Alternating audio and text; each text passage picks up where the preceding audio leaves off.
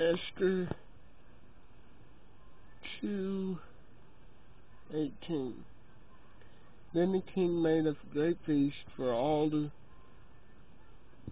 princesses and princes and his servants, even Esther's feast, and he made a holiday for the provinces and gave gifts according to the liberty of the king.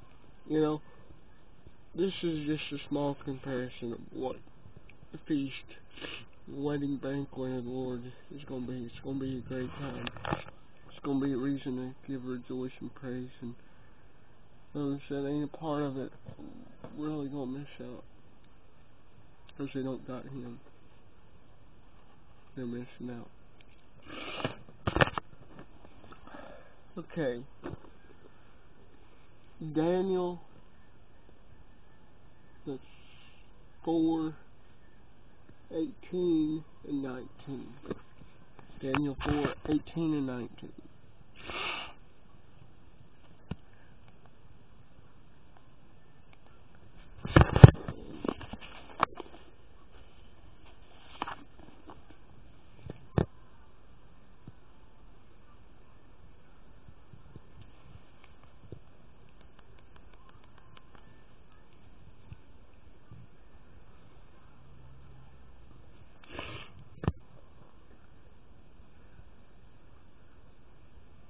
Then Daniel, named Belshazzar,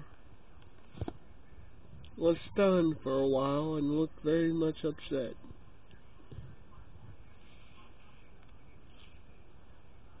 Wait.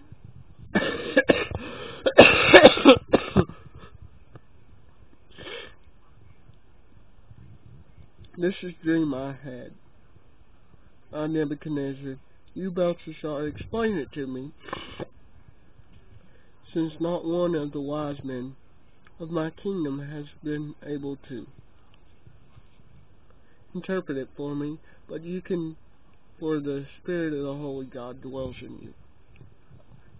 Now, Nebuchadnezzar didn't recognize God as the only God. He worshipped his, he just knew something distinct about God Daniel followed, the true God, the living God.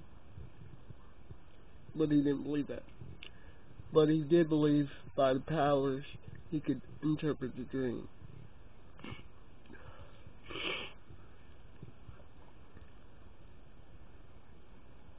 You know, he got what he wanted from God. That was it. He didn't submit to him.